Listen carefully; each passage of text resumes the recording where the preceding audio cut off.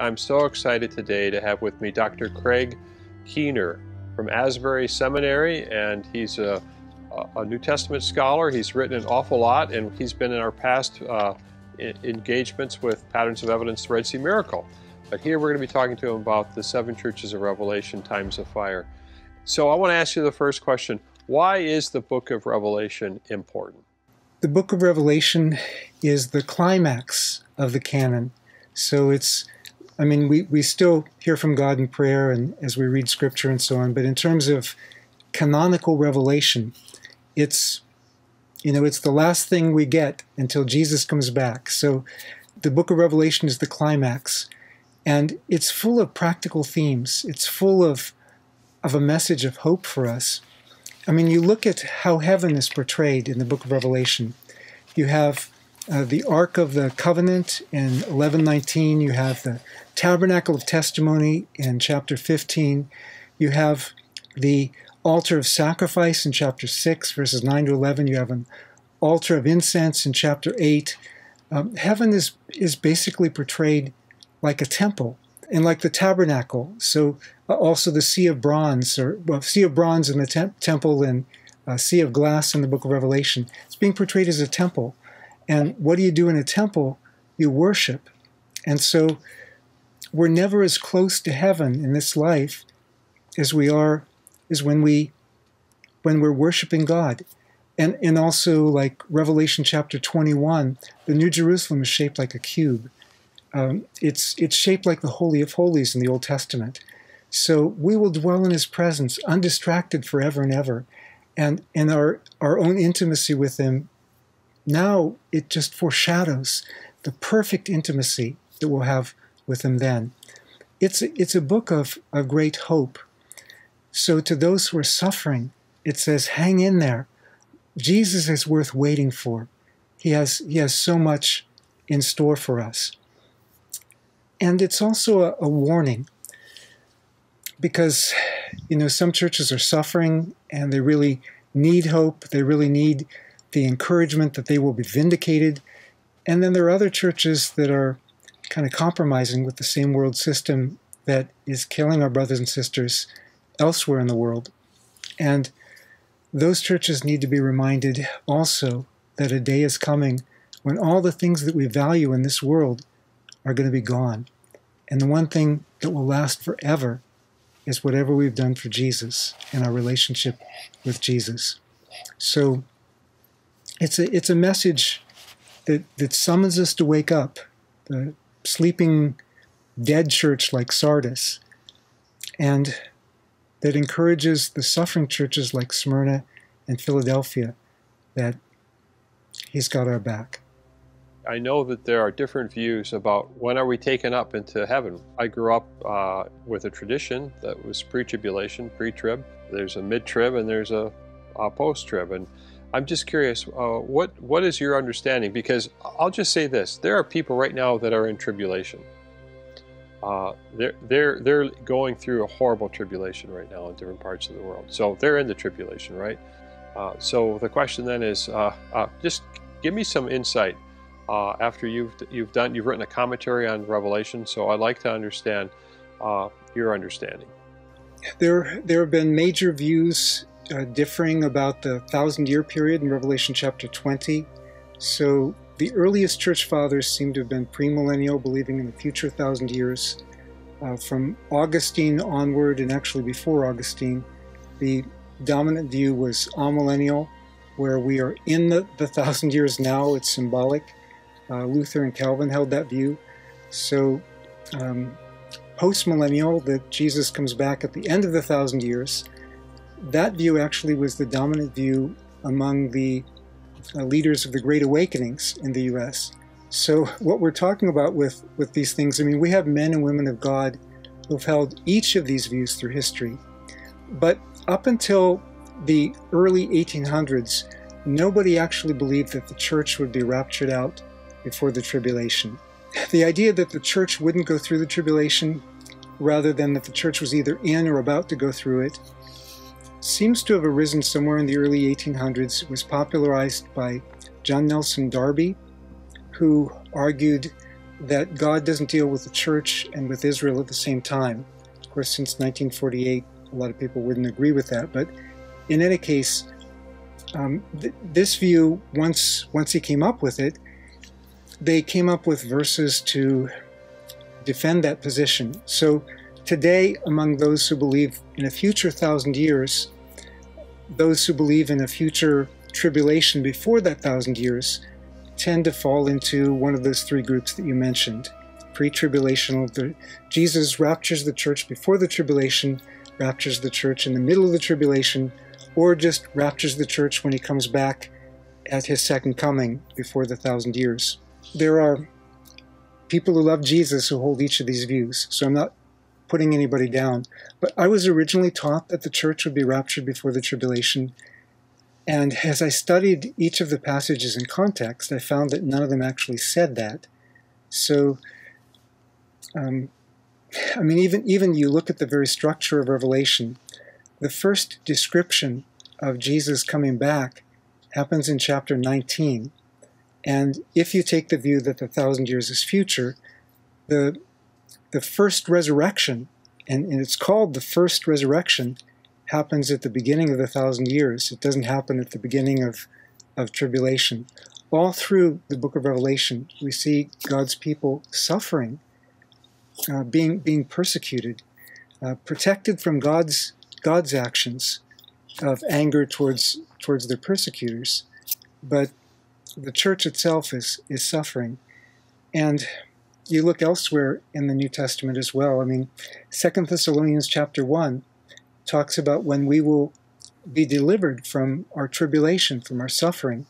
It does say we will be delivered when Jesus comes back, but it also identifies when that time will be. It says when the Lord Jesus is revealed from heaven with his mighty angels in flaming fire, dealing out retribution to those who don't know God and to those who don't obey the gospel of our Lord Jesus. Well, then the next chapter goes on. It does talk about a restrainer of lawlessness being taken out. And there are debates, because there are different views about who that restrainer is or what that restrainer is. But one thing that shouldn't be debatable, it does say that before that day comes of our gathering together to him, his coming and our gathering to him, will be that there'll be a falling away, and the man of lawlessness will be revealed, will set himself up in the temple.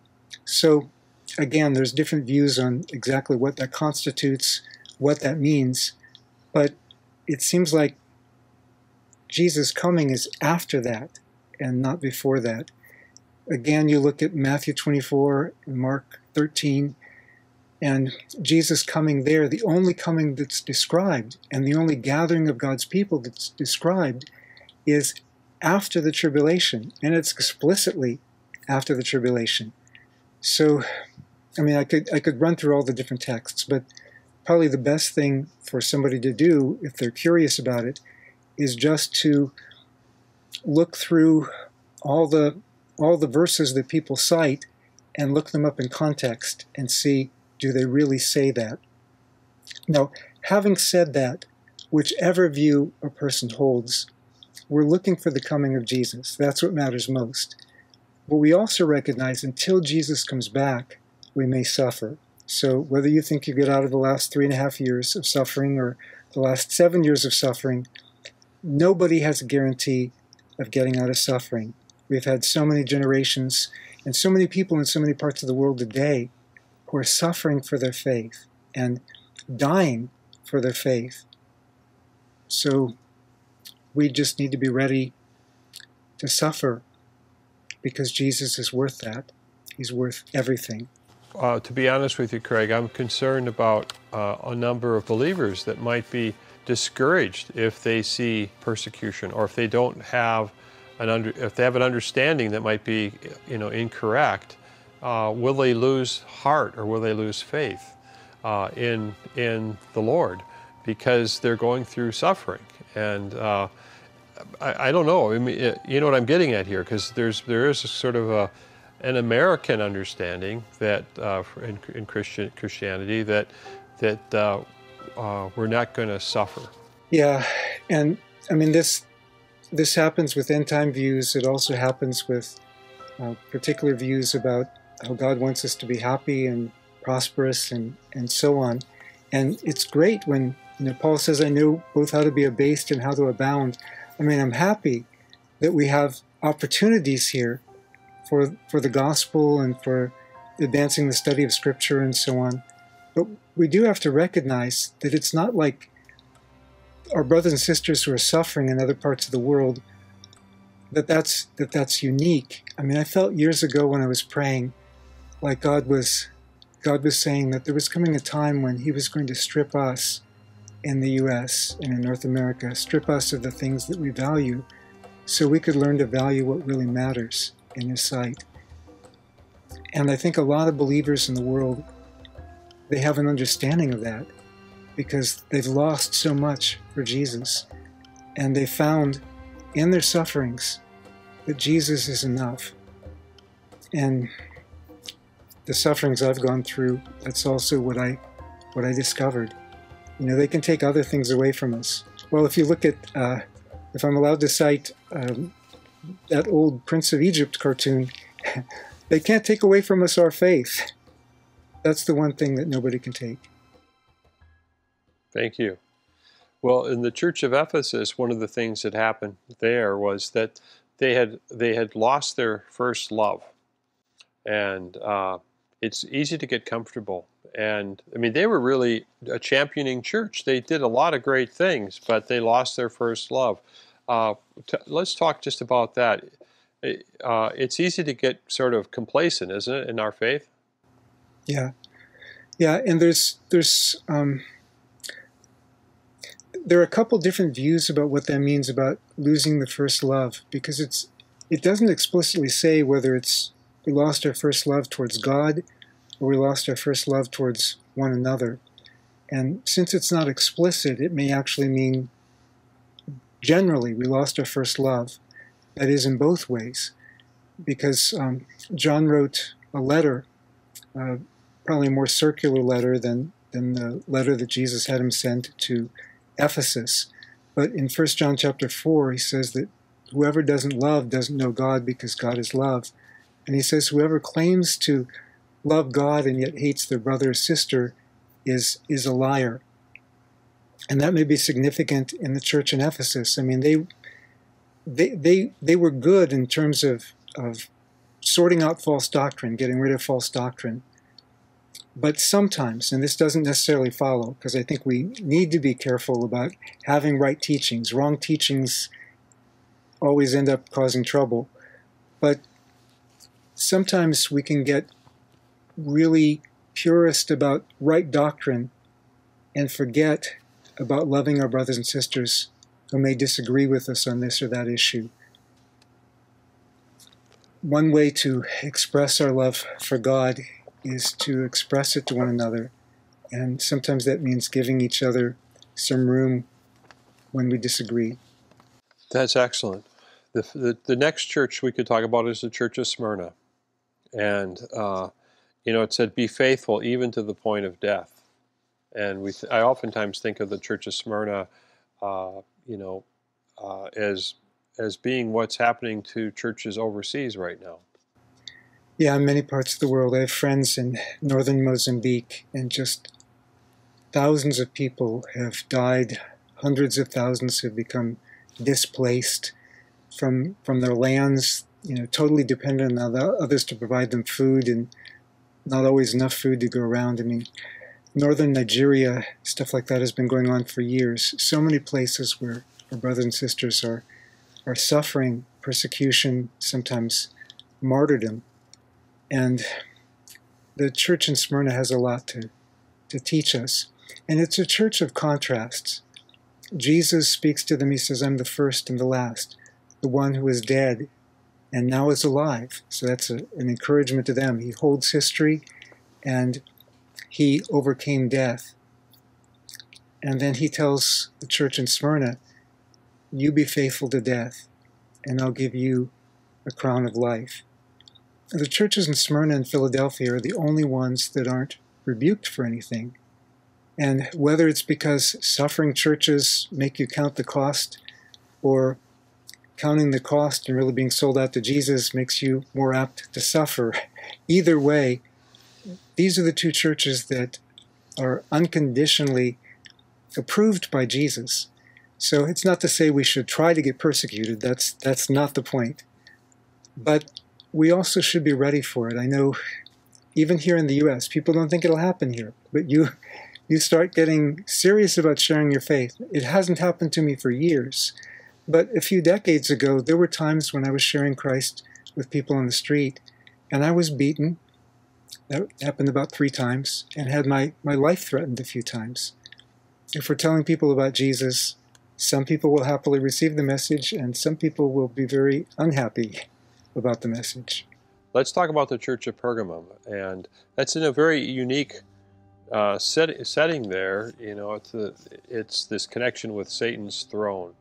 What are your thoughts on that? Well, in the New Testament, it does speak of kind of regions where certain spiritual powers have more influence, and it looks like the church in Pergamum had to deal with, being right in the heart of one of those kinds of areas. So their witness was very important. And somebody, Antipas, had already given his life for the gospel there, and he had been a faithful witness. The same thing Jesus calls himself in Revelation chapter 1, Antipas is called.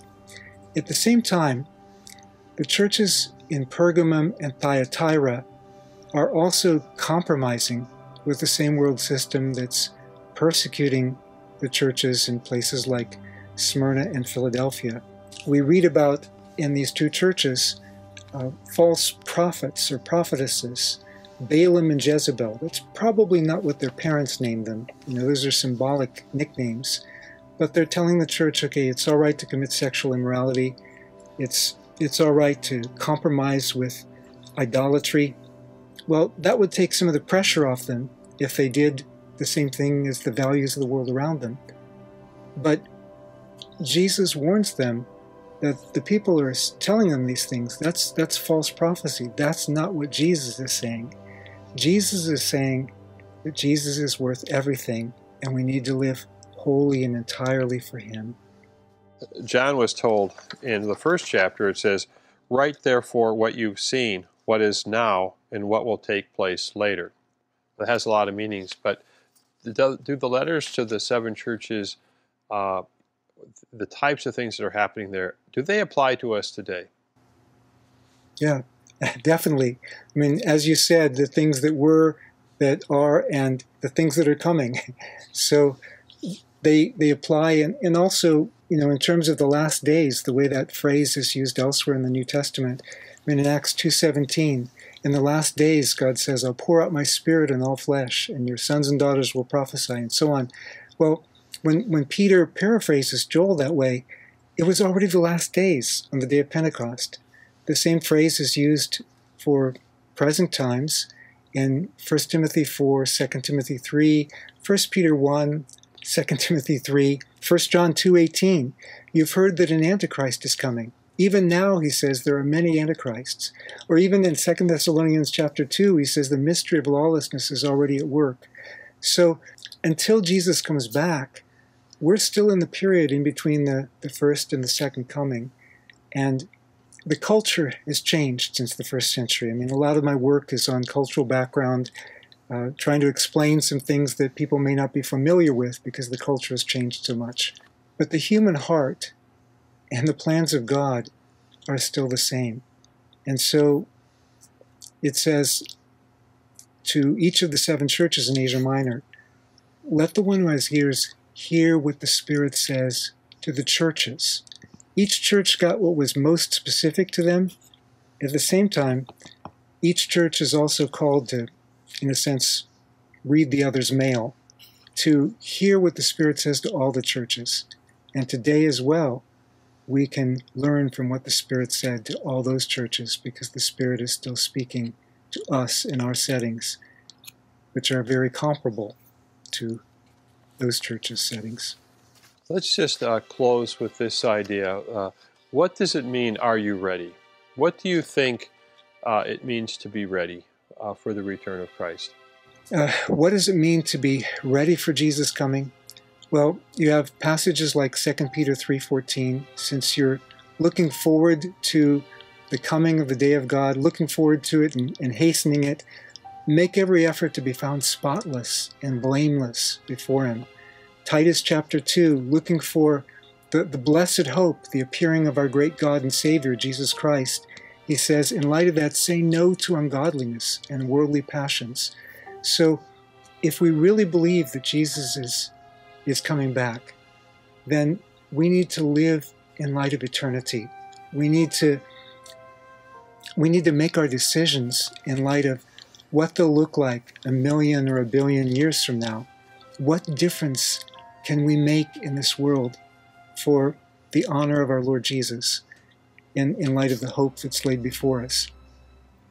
The book of Revelation, it talks about the 7 churches and these 7 major cities in Western Asia Minor. But there are 2 other cities that are mentioned in the book of Revelation that are very important.